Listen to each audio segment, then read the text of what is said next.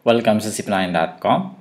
This video, tutuloy natin yung ating series on calculus, no? And dito sa video na to ay babalikan natin yung definition ng continuity, no? In particular, the continuity of a function at a number, no? So, babalikan natin yan and para mas lalo pa nating maintindihan, gusto kong i-connect itong mga conditions doon sa graph na pinakita natin doon sa 1.49, no? Sa calculus 1.49. Now, gusto ko tignan yung graph, no? Tignan niyo yung graph, tapos tignan niyo kung alin ba doon sa mga definition yung nababiolate, no? For example, sa graph 1, no? Ano ba yung unang condition? Basahin muna natin yung definition, no? So the function f is said to be continuous at the number c if and only if the three of the conditions are satisfied. 1. F of c exists. Number 2. The limit of f of x as x approaches c exists. And number 3. The limit of f of x equals the limit of f of x as x approaches c equals f of c. Hindi ko na ito papaliwanag kasi napaliwanag ko na to na in details doon sa previous video, no? So dito ang gagawin natin is to see which of these functions, no, are continuous based on the definition. So hindi lang tayo ngayon titingin na yung angat-angat lang ng ballpen dito. I-base na natin dun sa definition at titignan natin kung alin yung condition na napaviolate niya, no? Okay, so let's have our first graph 1. So, ano ba yung unang condition? F of c exists, no? Ibig sabihin ng f of c exists, ano nga ulit ibig sabihin nun? Meron tayong point, no? Pag meron tayong c at meron tayong f of c, no? Ito yung f of c natin. Ito yung point na c natin, tapos f of c. Yun yung y coordinate, di ba? Ito yung f of c natin. Okay, sorry. F of this point here is actually f of c. So f of c yung y niyan. At ang coordinates ng point na yan ay x, y, or x, f, sorry, not x, but c, f of c. Yung c mo, yun yung x coordinate mo, tsaka yung f of c mo, yun yung y coordinate. So nag-exist siya. Ibig sabihin ng f of c exists, meron siyang point doon sa x equals c. X equals c is a vertical line, x equals c. Meron tayong point. So, yung sa graph 1, nasa-satisfy yung first condition. So, yung condition 1, graph 1, f of c exists na satisfy siya. So, lagyan natin yung y. Pag nasa-satisfy siya, lalagyan natin yung y, no? Number 2, no? Ano yung condition 2? Condition 2 is that the limit of f of x exists as x approaches c. Ano nga ulit ibig sabihin nun? Ibig sabihin, pag nag-approach c yung left-hand limit, if the limit exists, limit of f of x as x approaches c exists, ibig sabihin, this is condition 2, di ba? Ibig sabihin that the left-hand limit as x approaches c is equal to the right-hand limit, no? So here, pag pumunta ka dito, ano ang left-hand limit mo? X equals. Ito, di ba? Dito siya nag-approach yung y value. Pag pumunta ka naman dito, palapit ka na palapit dito, nandito rin siya. So it exists, no? So the condition 2 also satisfies. Or the second condition is also satisfied. Okay? So, condition 2, yes din tayo. So, dapat puro yes yan para siya maging continuous, no? So, isa na lang, no? Ano sinasabi? Sa number 3, we have, dito na rin natin lagay, limit of f of x as x approaches c is equal to f of c. Meaning, yung limit nila at saka yung point dapat nandun siyang point dun sa may limit ng dalawa. So, the limit ng dalawa ay f of c. And the limit of f of x as x approaches c is equal to f of c. So, nasa-satisfy ito kasi nandito rin siya, yung f of c natin. Okay? So, meaning, condition 3 is satisfied. So, pwede siguro natin maglagay ng tanong dito, is it continuous? Continuous. So, ang pinakasagot natin dito ay yes. Yes. Okay? Kasi yung tatlo na yun na-satisfy. What about graph number 2? No? So, condition 1 natin, f of c exists. Okay. Condition 1, nag-exist ba? Ano nga ibig sabihin nitong kulay white na na bilog? Ibig sabihin wala siyang point dyan. So, f of c does not exist. So, no na kaagad yun. No na kaagad dito. And in fact, no na kaagad, masasagot na natin kaagad to.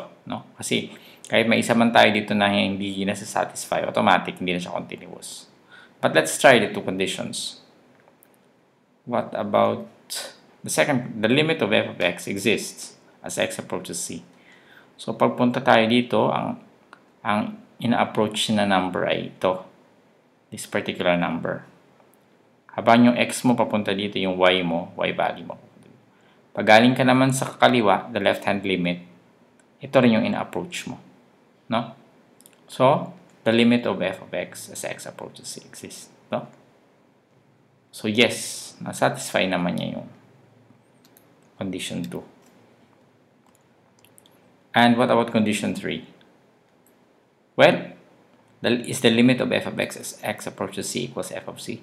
No. No? Bakit no? Kasi wala na nga tayong f of c does not exist na nga dun sa 1. So, no na siya. Hindi siya nasa-satisfy. No. No. Okay? What about graph 3? Graph 3. Okay.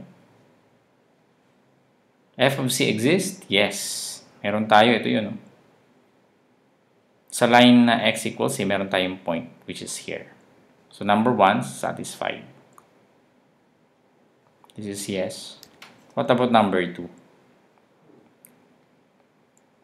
So, sa number 2, they approach the same point in dalawang graph. So, ito yung kanilang ina-approach na limit, itong y-coordinate nitong empty point na to, no? So, katulad nito, the limit also exists, no? Remember, again and again, sinasabi ko, wala tayong concern dito sa point na to. Ang kailangan lang natin is yung the points near that point. No? Yung point na blanco. Ibig sabihin, wala siyang point dyan. Yung place na yan, no? So, the limit exists. So, yes. What about condition 3? Condition 3, equal ba sila ng f of x tsaka f of c? The limit of f of x as x approaches c. The limit of f of x as x approaches c is ito yon. Itong part na to. Pero ang f of c mo, ito. So, hindi sila equal. No? So, condition 3, no siya. Siyempre. So, no rin ito. Okay? Graph 4, bilisan natin. Baka masyado nang mahaba yung ating video. So, sa graph 4, f of c exists? Yes. Meron tayong point dito. Ito yon, itong part na to. This is f of c, yung y-coordinate niya. So, that's yes.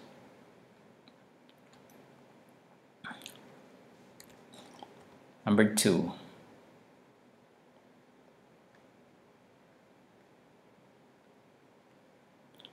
The limit of f of x as x approaches c exists. So, dapat sabi natin left-hand limit tsaka for this to exist, dapat left-hand tsaka right-hand limit niya. Pareho. Pero ang left-hand limit nitong isa, papunta dito.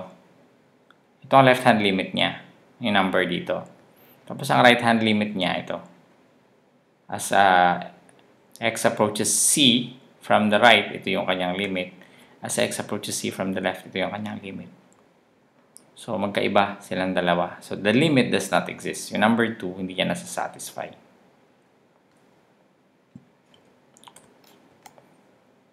Number 3, no na siya, di ba? Kasi hindi nag-exist yung limit. So, hindi na sila mag-i-equal. So, no na to, no? This is no. Graph 5. Let's see graph 5. Okay? So, nag-exist ba yung f of c? Wala tayong point sa x equals c, no? Sa linyang to, no? Sa vertical line passing through c. So, does not exist. No. Of course, pag no, no na yan. Automatic. Pag merong isang, hindi na satisfy. Pero tignan na rin natin yung conditions 2 and 3. Condition 2, we have, nag-exist ba yung limit nila as x approaches c? So, as x approaches c, papunta siya ng positive infinity. As x approaches c from the left. Tapos, as x approaches c from the right, papunta siya ng negative infinity. So, the limit does not exist. So, ang second condition is no. Ang third condition, siyempre wala na sila parehong hindi nag-exist. Normal lang na hindi sila mag-equal, di ba? Yun yung sa third condition. Number 6, we have meron ba tayong f of c? Yes, meron tayong point. Itong point na to. So, the first condition is satisfied, yes. What about condition 2? Condition 2, does the limit exist? No. Kasi yung isa papuntang positive infinity, yung isa papuntang negative infinity as they approach a particular point. Or at x equals c. So, meaning, the limit does not exist. This is no. And of course, kung wala kang limit dito, hindi mo sila ma-equate dito. So, dito wala tayong limit. Pero meron tayong f of c here. So, they will not be equal kasi yung isa wala namang value. No? So, magiging no. Meaning no. So, dito sa mga examples natin, isa lang yung continuous function. No? Yung graph 1 lang. Where's graph 1? Okay? So, I hope, no, with that, with these examples, ay medyo naliwanagan kayo lalo dun sa ibig sabihin ng definition ng continuity, no. Okay, so sa susunod ay titingnan na tayo ng mga functions na specific, no. So, tingnan natin yung 2x plus 1 as x approaches 1, for example. So, continuous po siya o hindi. So, yung mga ganun. No? Ito, very general ito. No? Pinakita natin yung graphical interpretation ng definition. Okay, so kung gusto nyong gumaling sa math, no, punta kayo sa zip9.com. Nandyan yung ating mga listahan from algebra to calculus. No? In fact, from arithmetic kasi meron tayong mga fractions dyan. So, meron tayong mga very elementary topics. And of course, unti-unti natin yung mga videos natin na kumpletuhin. So, puntahan nyo lang and then, of course, kung nasa YouTube kayo, pwede kayo mag-subscribe sa ating channel, sa Zip9. Okay, so maraming salamat. See you in the next tutorial.